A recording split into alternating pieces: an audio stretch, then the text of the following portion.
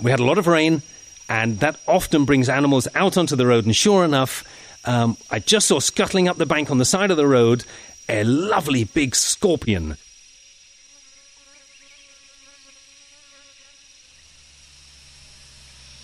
Common name of these scorpions is the Thai giant scorpion.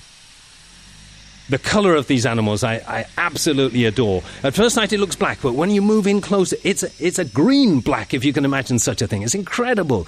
This sort of green colour showing through on the exoskeleton there.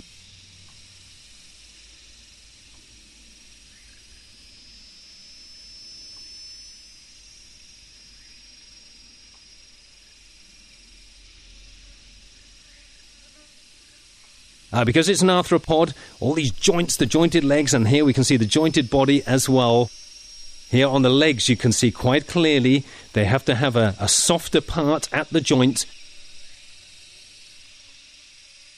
When you're covered with a hard shell, of course, movement becomes a big issue, and you need these joints then to be able to move the limbs about, and that requires a softer area in amongst those joints.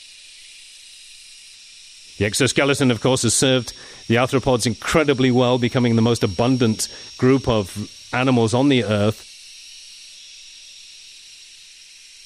There's the danger end, as it were, the sting. Although despite the large size of this scorpion, that sting is not terribly painful.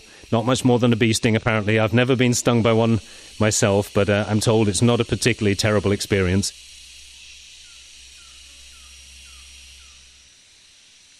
Also, these two huge nippers on the front end, designed for grabbing hold of prey and bringing them into the mouth parts. I didn't want it to have to be in the open any longer than necessary, so after just a few minutes, I decided to let it go on its way.